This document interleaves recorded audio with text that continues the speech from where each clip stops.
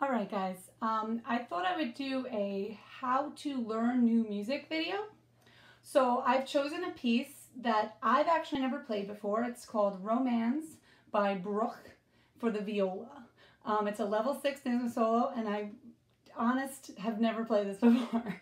So the first step is do your best to find a recording of whatever you're learning. Okay, so I've already done this. I went on YouTube. I listened to this a couple times, a couple different performances, because everybody has their own little spin on things. So I have a little bit of an idea of how it's supposed to go. Okay, then the next thing before I start to play is I have to check the key signature.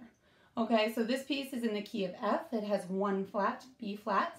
So then I do a quick scan of my instrument to remind myself of where I can put my fingers. So in the key of F on the viola, I could do 1 high 2 3 on the C string, 1 low 2 3 on the G string, 1 low 2 3 on the D string, and low 1s on the A string, and there might be some shifting and stuff too, and I'll figure that out when I get there.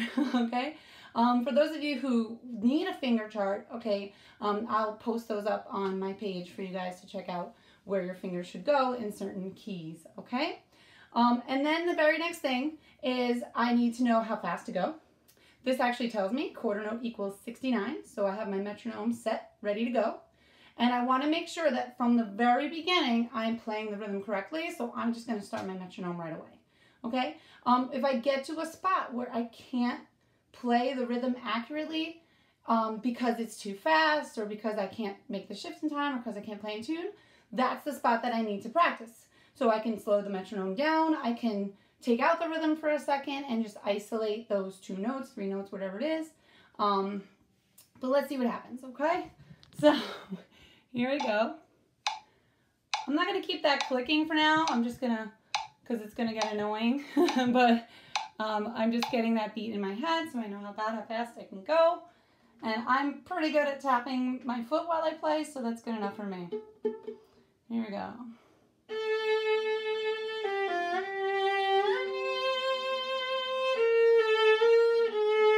Oh, I already messed up, so I'm not going to do the shift for now because I want to hear this without the shifting first.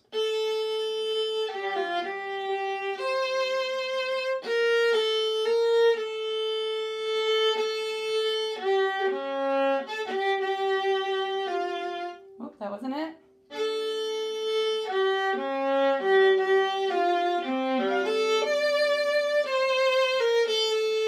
Alright, so I think I have a decent handle on the rhythm now, so I'm going to go back and try it with all the shifting.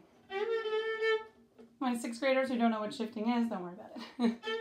It's harder. Ready? Here I go.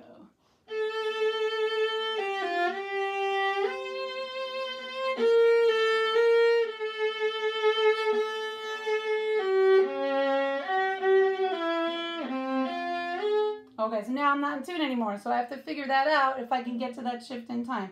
So let me see, where did it go wrong?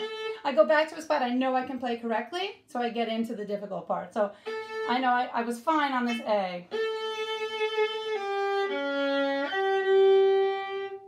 So I'll do that again. So I'm making sure I can get to that high note on the G string there. You don't need to know what it is, but that was my difficulty. So now I'm going to go on. Oh, I keep wanting to play that like quarter notes for some reason. So I got to keep, again, I'm going to start here. I got to keep making sure that I'm doing that as 8th notes and I'm not doing that too slow. I have this beat going. If you see me bobbing up and down, it's because I'm tapping my foot constantly. Okay, because rhythm is the most important thing. Always. All right, so now let me see if I can get more of the notes now that I've got the rhythm right.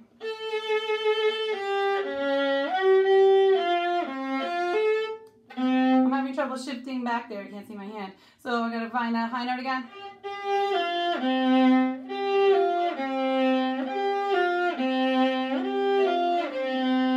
And it's actually a C, and I have an open C string. So I can check if I'm in tune using open strings. That's always a nice little trick.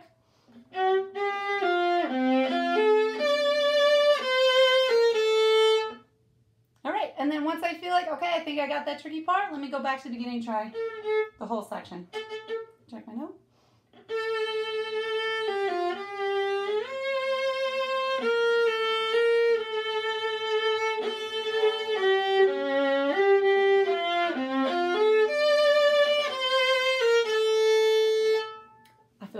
about that. I literally have never played this before.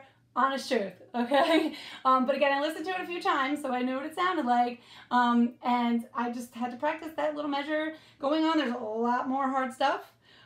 So I might want it coming up on some spots where there's 16th notes, even 30-second notes. I may have to slow down my tempo and get my metronome going. Okay, sometimes even I have to go so slow that I have to click the 8th note instead of the quarter note. So you would just double whatever your quarter note is to get an 8th note speed, okay? All right, guys, I hope this helps. I hope we know how to practice now and how to learn new music. If you have any questions, let me know. All right, good luck, guys.